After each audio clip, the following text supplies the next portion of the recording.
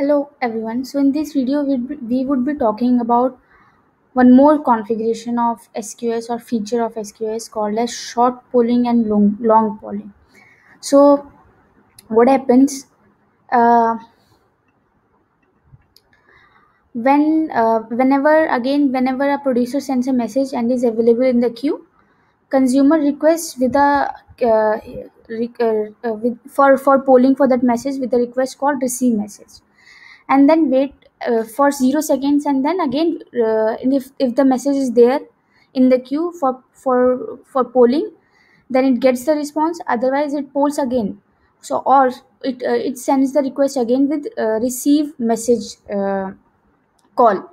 So what happens, consumers keeps on sending the receive message call until and unless it receives the response with the message in the queue. So this is called as short polling.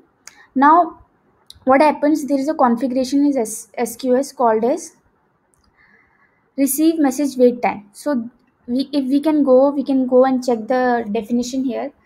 The receive message wait time is the maximum amount of time that polling will wait for messages to become available for receive, and the minimum value is 0 seconds and the maximum value is 20 seconds. So from here we can tell the consumers to wait for defined or set the time before making another request for polling the messages. So by default it is 0, that represents short polling.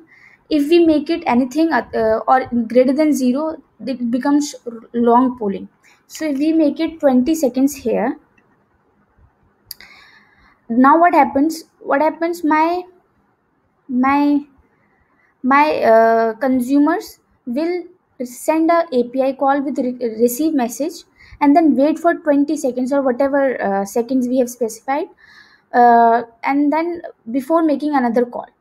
So what it is doing, it is reducing the number of calls to the SQS for polling, and thus reducing the cost. This is a preferred way of polling in SQS, but it is not enabled by default. It is set to 0. um, but there can be some situations if we want immediate polling of our messages, then we should go for short polling. Otherwise most of the time we should go for long polling. Let's see how do we configure it at a console level.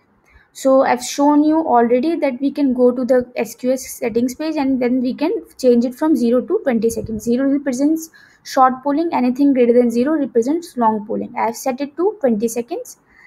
I'll go save it, and I'll go to my this. I'll poll already, and then I send a message, and as soon as I've sent the message, it is being received by the consumer. So this is called as long polling.